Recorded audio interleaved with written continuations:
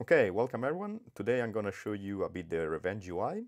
You will be able to reproduce what I'm going to show you today if you have received an invite. In order to receive an invite, you need to be subscribed to the newsletter and just go, if you're not, just go to rev.ng and click Join Closed Beta, and eventually you will receive an invite.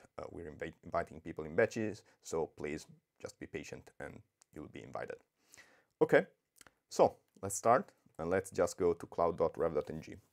These will load the user interface of Revenge directly in your browser, and today I'd like to show you how we can do some reverse engineering on some basic C program. So let's create a project, and we call this My Simple Program, and this will basically create the project on the cloud. And while it's booting, here on the left you can see the list of projects that are available in your account, and in a second it will be available. Okay, at this point we can upload our binary. I can just click and upload my simple binary, which by the way does not contain debug information, and click and analyze. Basically Revenge will perform a set of initial auto analysis, so it will try to identify the functions, the arguments, and things like that. So basically everything you need to do at the beginning. Once that's done, here we can see an overview of the binary. For instance, there's the architecture, the ABI that it's using, and link to the entry point and all the segments that are in the binary. On the left here, organized as a file system, there's the views that are available in the UI. Some views concern the whole binary, and they are organized under binary. For instance, there's the call graph, and some other views instead are specific to a function and are organized down here. For instance, there's the compiled C code.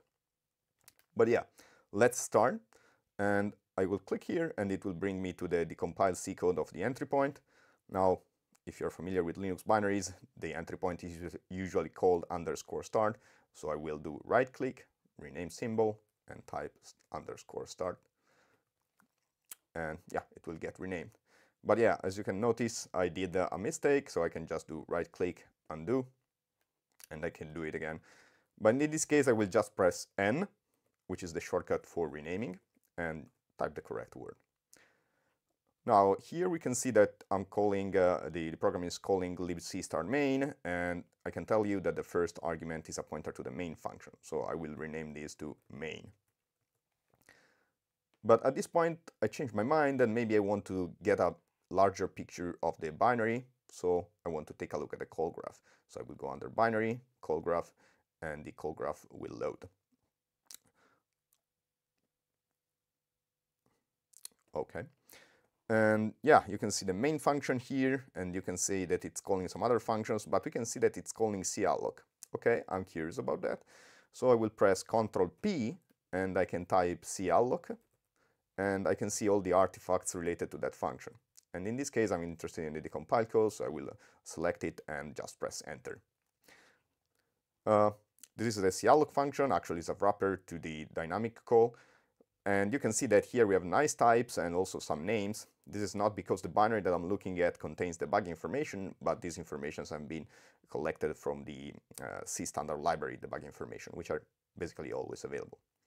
Okay, let's look at who is calling this function. So I will do right click, go to references, and in line here I will have a part of the Revenge UI showing me all the call site, just as you are used to do in VS Code. And I can double click and it will bring me there.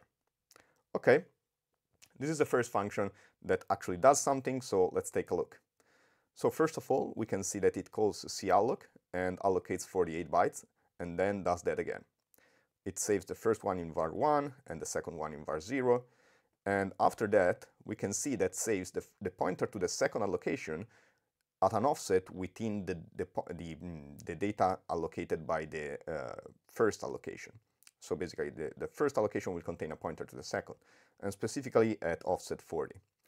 Now this is the first interesting thing about Revenge. As you can see, it has been able to automatically detect the layout of this data structure, but yeah, more on that later.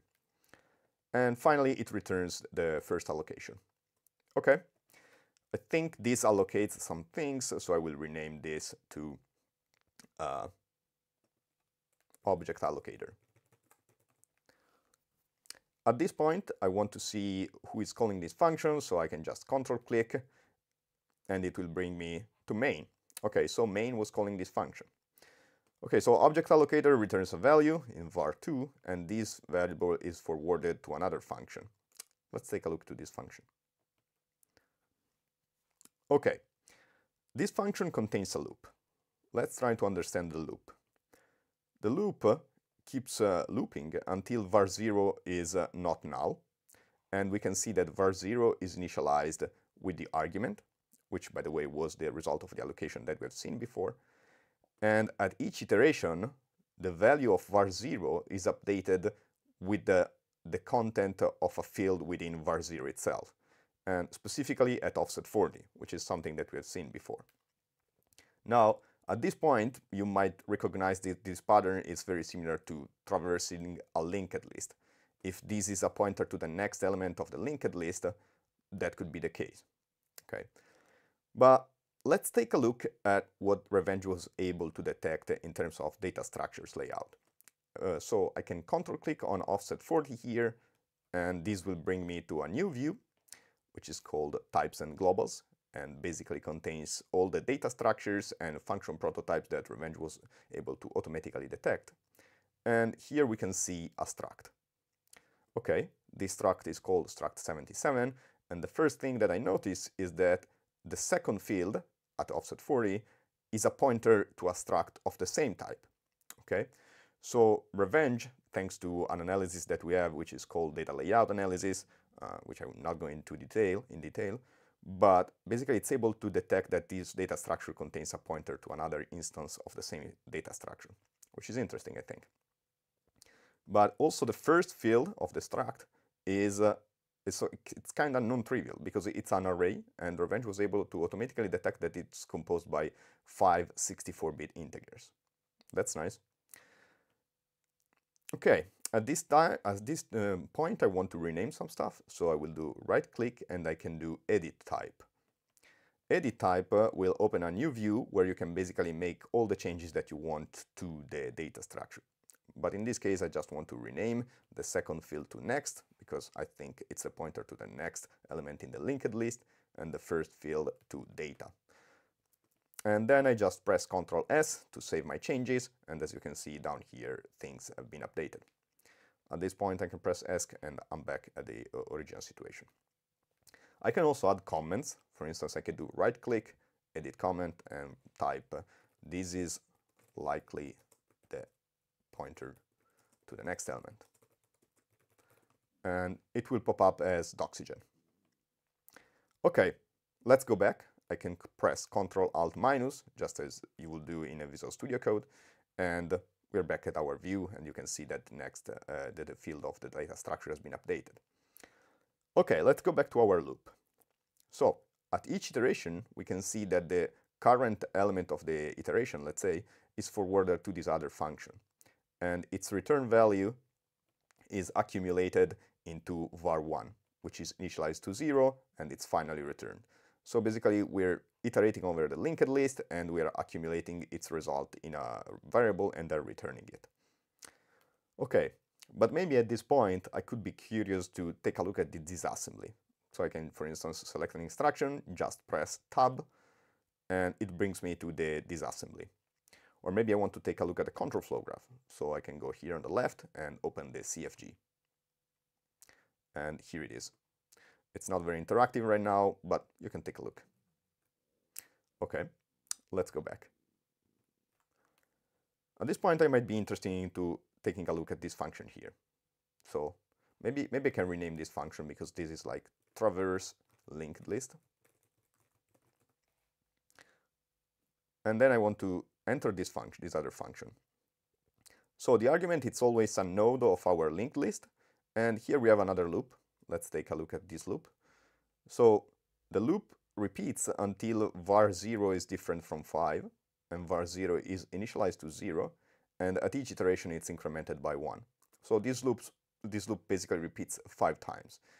And at each iteration, we accumulate in var1, which is also initialized to 0, the value of the data array that we have seen before, and in particular the element numbered depending on var0.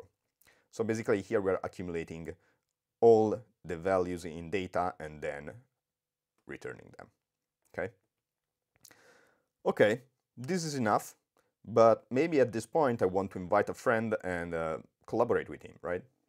So I will go back to the profiles, and here I can press Open Project Website, and this will bring me to Hub. You can think about Hub as basically the GitHub of reverse engineering. And by the way, you can browse things. For instance, you can go to binary, and here you can see, for instance, types and globals, which contains the data structure that I was mentioning before. But more importantly, at this time, when I have my project here, I can go here, click Manage Collaborators, and then can invite a friend. And specifically, I want to invite John Doe, and I click Add, and now he's a member of the project. So I can just share with John Doe the link to my project, and I have another browser session ready here where I'm logged in as John Doe, and I can just go there.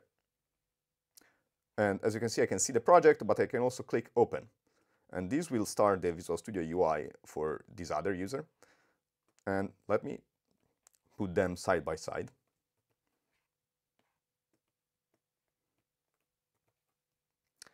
Okay, and for instance, as John Doe here on the right, I might be willing to change the same function that I see on the left. So I can type 8D0, go to the decompiled code, and then maybe I can rename this function. I can rename it to accumulate data entries. And yeah, as you can see, the rename has taken effect also for my original user in real time. So with Revenge, collaboration is extremely straightforward, and it comes out of the box, which I think it's pretty interesting. Okay, one last thing I'd like to show you is the model. So the model is not something that you usually need to deal with. You know, you can use the UI entirely autonomously, but the model, which is a file that you can find here, is basically the Revenge project file, and it contains everything that you can customize. Again, you don't have to deal with it usually, but if you're gonna write some scripting, this is what you're gonna be dealing with. For instance, here there's the list of functions, and we can go to 8D0, and we can see, for instance, its name here. And I can make a change, for instance, add a trailing 2, and if I do Control S, it will update in the rest of the UI. As you can see, now the function is called accumulate data entries 2. If you're curious to know more about this and the scripting, you can just go to docs.rev.ng, and there's under user manual tutorial, there's a nice tutorial on how to write that model from scratch and start understanding how you interact with Revenge, in particular for scripting purposes. Okay, I think this is it. Let us know what you think, give it a try, and if you find any bugs, feel free to report them. And yeah, thanks for your attention.